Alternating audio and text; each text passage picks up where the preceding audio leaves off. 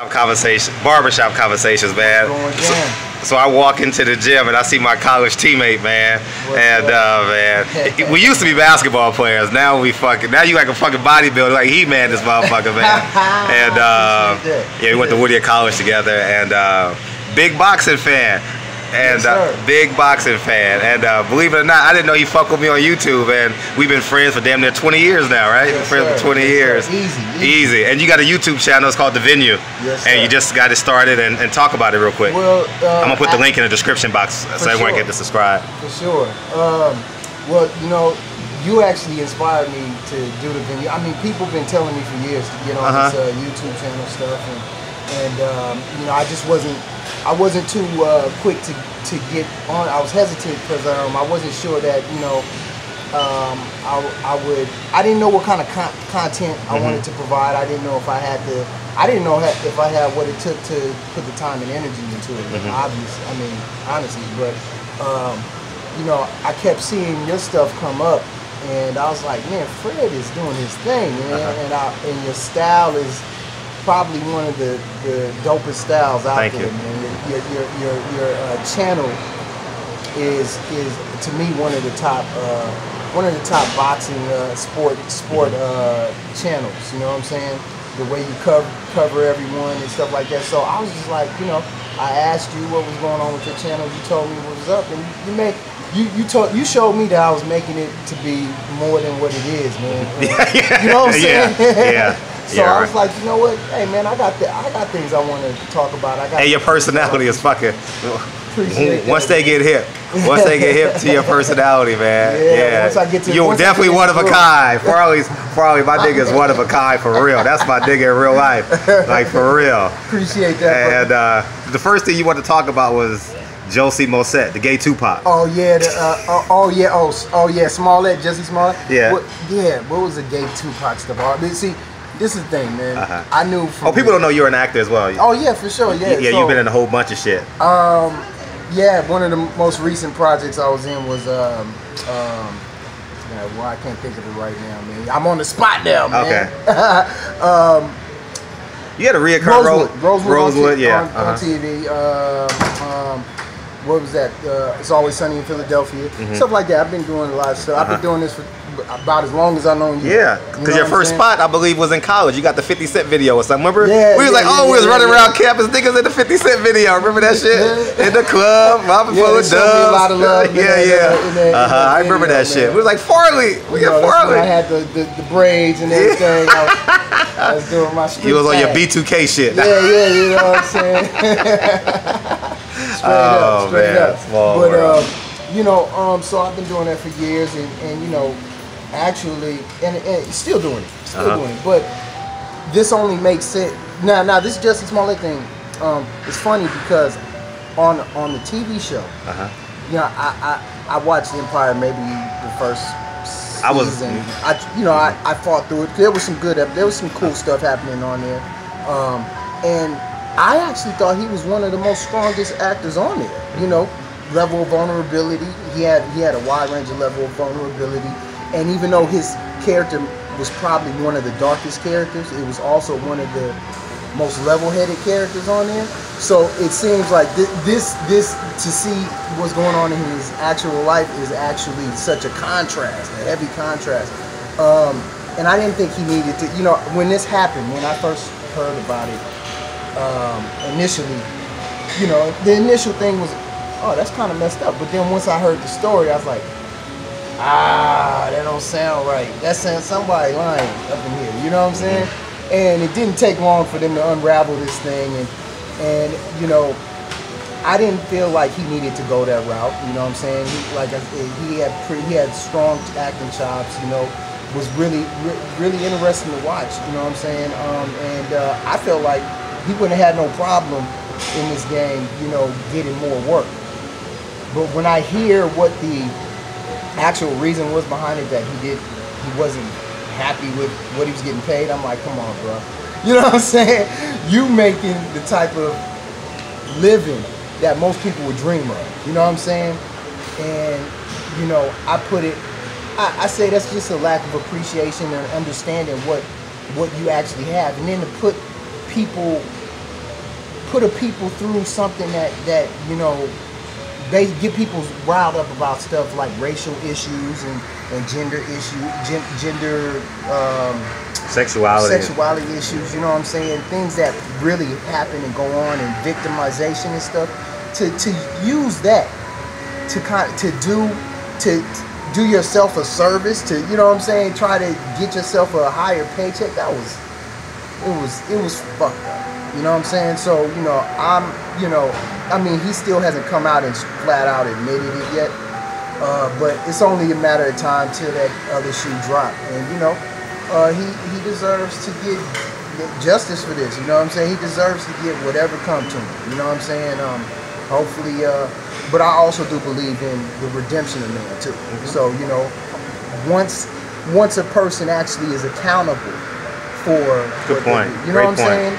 Accountability first, man. Come on out and just fess up, man. That's important. If that was the thing, you know, everything is pointing to that this was staged. Mm-hmm. But we haven't gotten the full scope yet. Mm-hmm. But if that's what the case is, which is looking like, man, he needs to be accountable and go ahead and pay his dues and move on. You know what I'm saying? Speaking of culture, it's an easy segue to talk about, mm-hmm. you know, the male Me Too movement, if you want to call it, Josie Moset to Floyd Mayweather. Yeah. You know, Floyd Mayweather. What's your take on that? You know, I think Floyd does a lot of stuff for attention. You know, you can't take away what he's actually contributed to the sport of boxing. You know what I'm saying?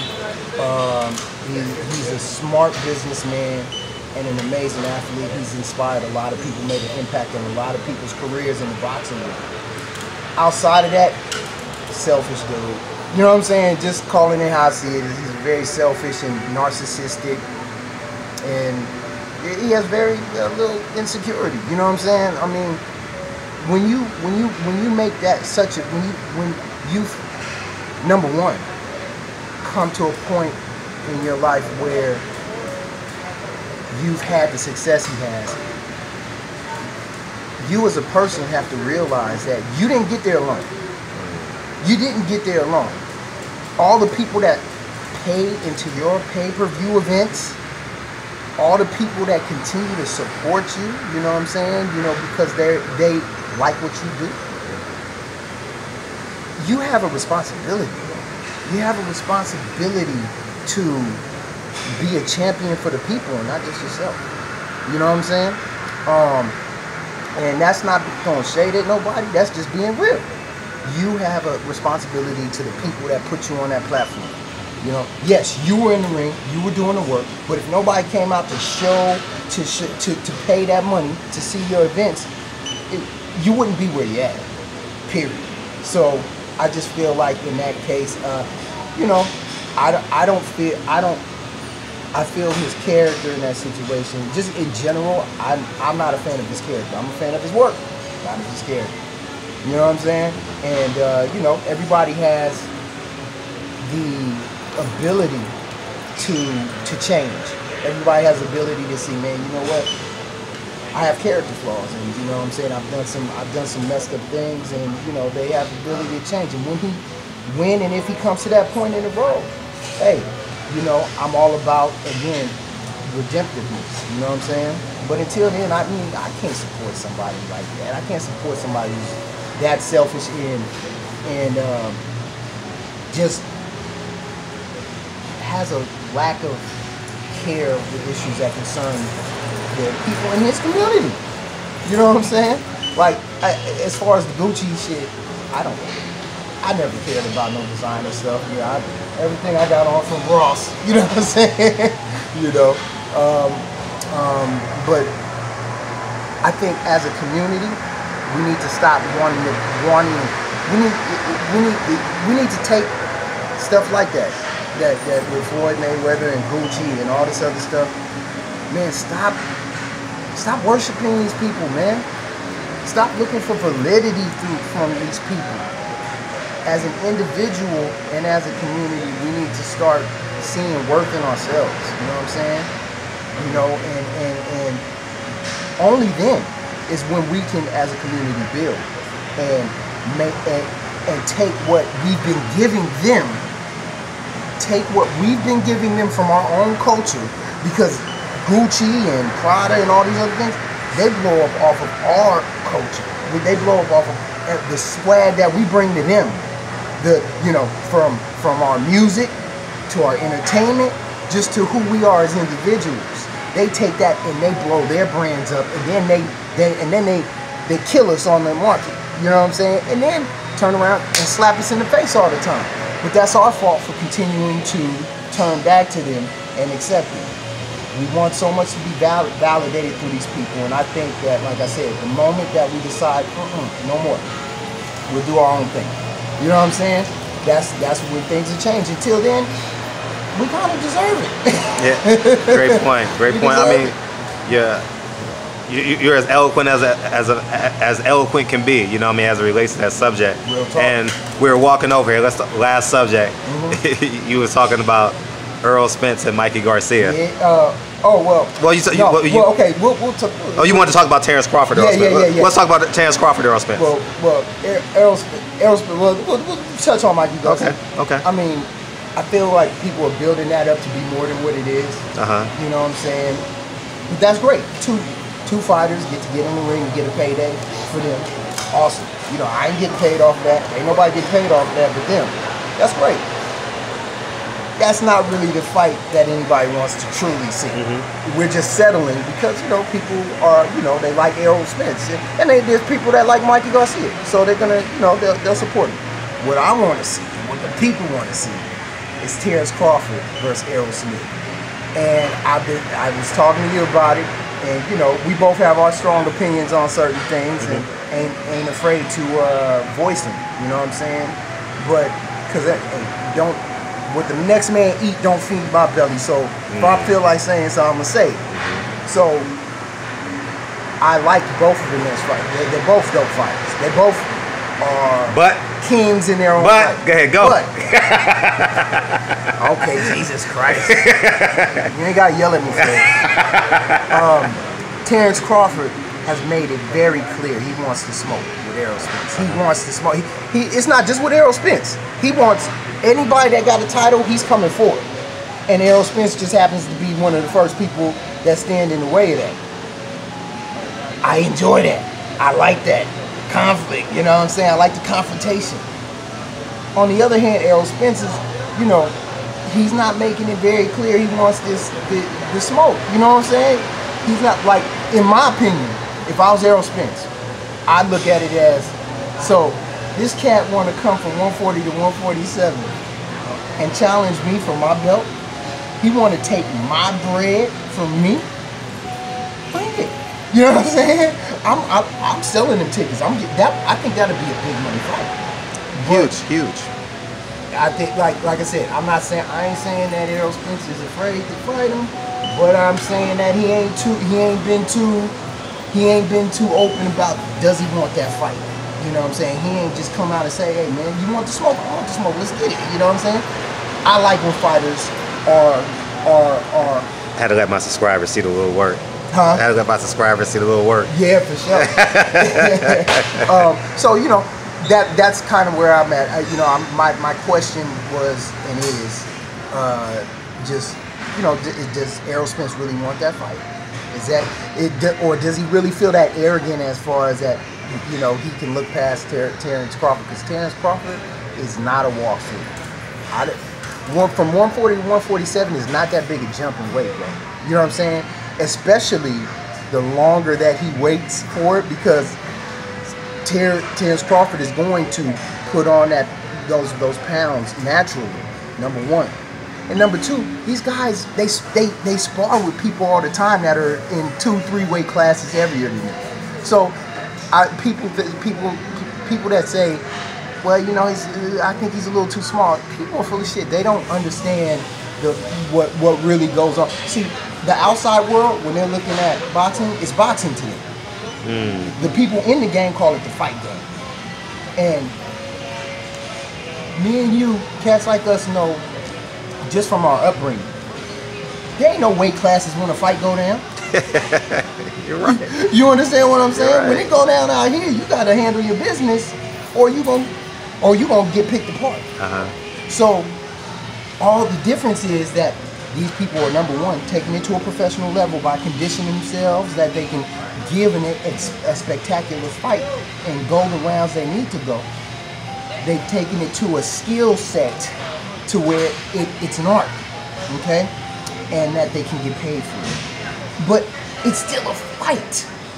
So, like I said, man, 140 to 147, yo, that's gas. Don't let nobody gas you on, well, you know, he's a little too light to go. Look, when Evander Holyfield, when he first made his heavyweight debut, what people don't know is that he was not, he was underweight. He was underweight to fight in the for his first heavyweight championship. But there's an interview, I can't remember where it is, but if you look it up, you'll find it. He says he added some weight to his underwear, like so that he could make the weight. You know what I'm saying? That people in the boxing game historically have moved up in weight class, down in weight class. And actually, weight classes were much broader. Exactly. They added those middleweights. Yeah, they used to be like 15 pounds apart and stuff like yeah, that. when you're looking like this, like when the Sugar Rays and Marvin Haglers and even Joe Louis, go back a little further. Yeah. Dude, them dudes and those were scraps, bro. Like those they was throwing heavy leather. Like, you know, it wasn't nothing cute about them fights. You know what I'm saying? Sure. So, like I said, and the thing is, even though the times has changed, the essence behind fighting has not changed. It's people's views, or it's the way the media kind of paints that shit. You know what I'm saying? You know, it's for their whatever narrative they want to paint. You know what I'm saying? But the reality is, fighting has never changed. Combat has never changed. In reality, there's never been a weight class. Like if you get into it with somebody, it go down. You know what I'm saying? And you see all the time where smaller fighters get in the ass of bigger people. You know what I'm saying? So it's not about the size of the dog in the fight. It's about the fight in the dog. Size of the fight in the dog. So who wins? Earl Spence, Terrence Crawford. Now, that one I can't really. That's something that I can't really easily say. That's because they both in their own right. So is it okay? So since you can answer that question now, is it Earl Spence's heart or is it money grabs? Which is impeding him from really wanting the Terrence Crawford fight? You mean as far as yeah, you said he's not really aggressively pursuing Terrence Crawford. Right, do you think there's a tone of fear? There's a level of fear, or there's like, I'm just gonna go get these money grabs against Mikey Garcia? He's been said to Terrence Crawford, you know, go ahead, you get a belt in this division so we can unify the titles. He told him, like, you know, fight Jeff Horn, get that belt, and then we can do this. He been knocked the crap out of Jeff Horn. You know, easy. Okay. It was easy. So again, I don't hear no talk from Errol Spence about, you know, okay, let's do it. You know what I'm saying?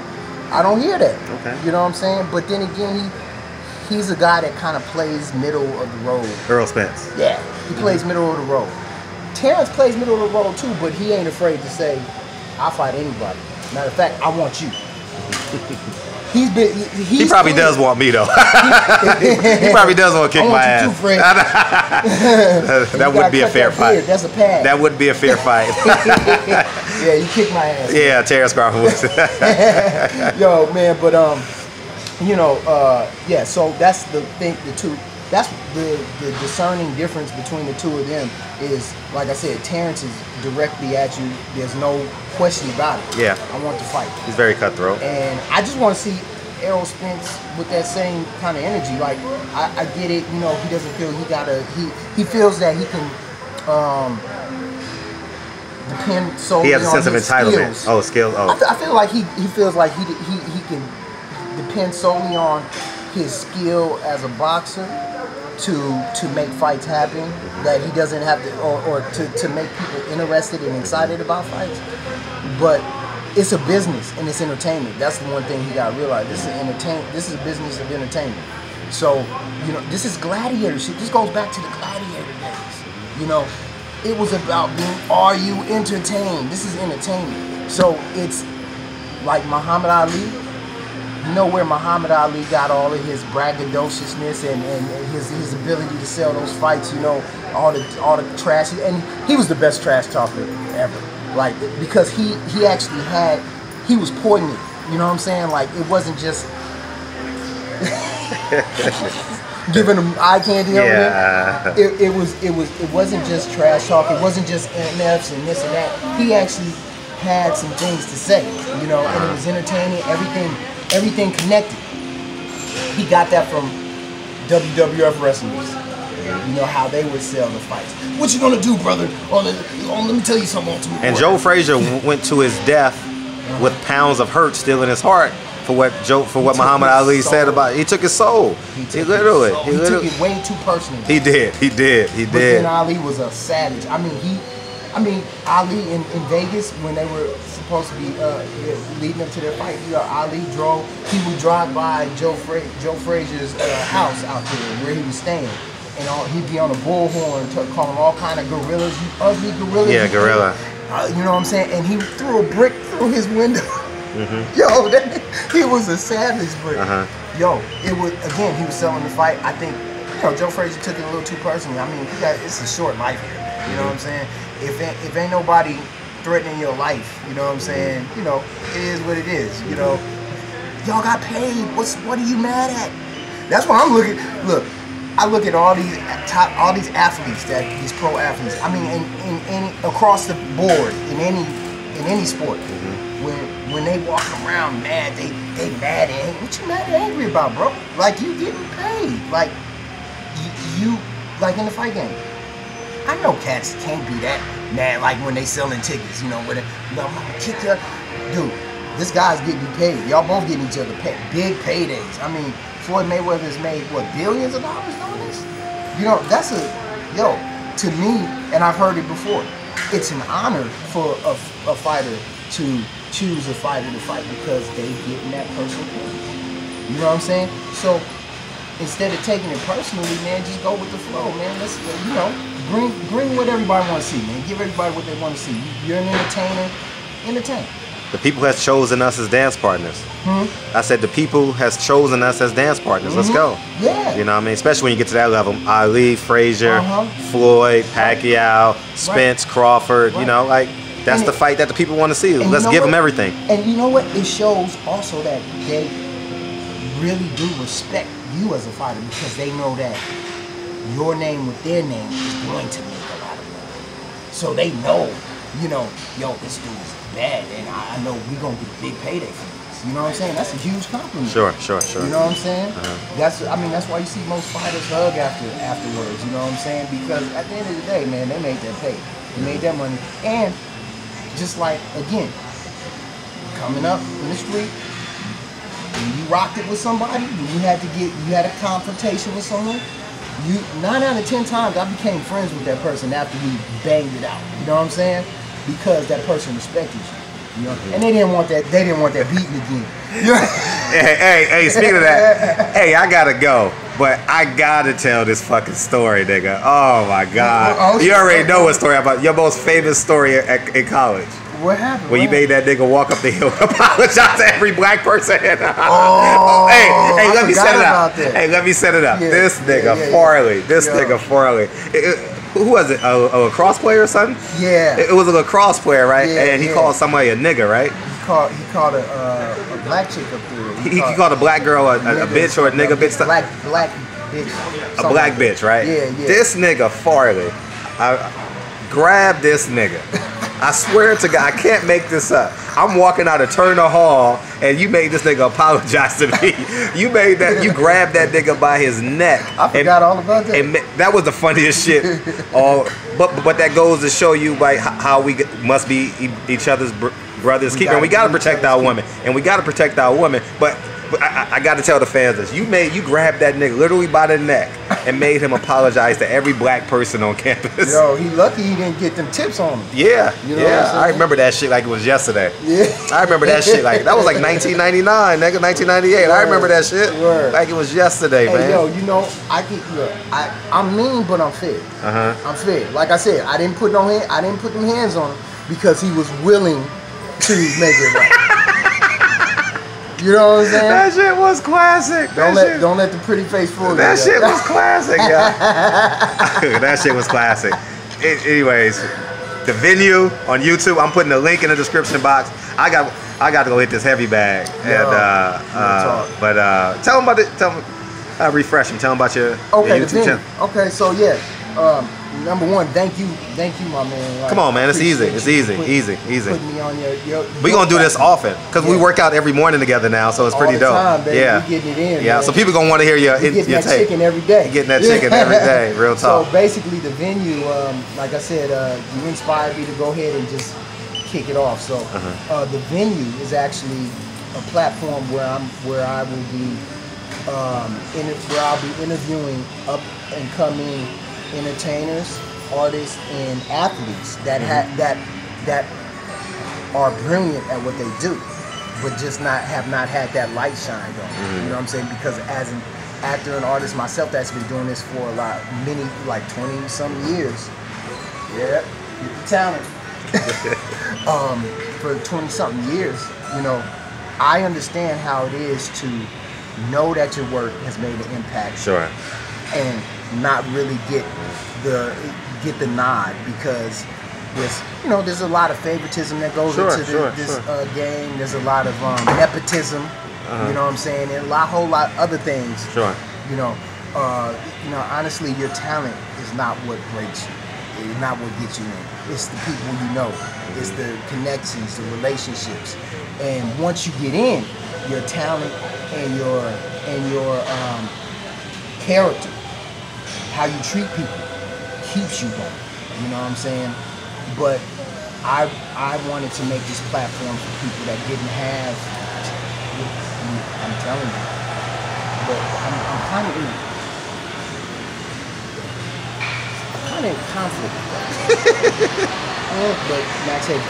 Yeah, like, you're right. The shaved head always gets me. Right? Yeah. It's a little much. But yo, yeah. You don't like short hair girls? You don't like girls with short hair? It depends. You okay? You want to say hello? It depends. I love short hair. You know, not everybody can rock everything.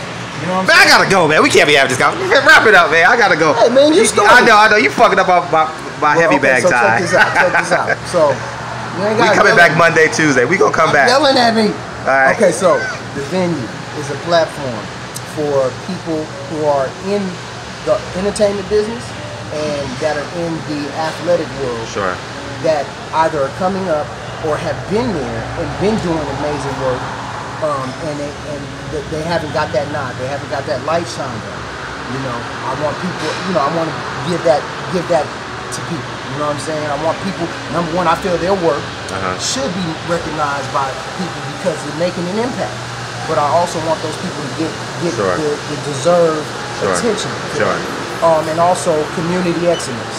So I also cover community excellence. Anything that anyone is doing in the community to build relationships up, and make it a better place for everyone. That's another thing also that I put it. So we go into the venue. The venue. I'm gonna put the link in the description. That's the only link I'm gonna put in the description box.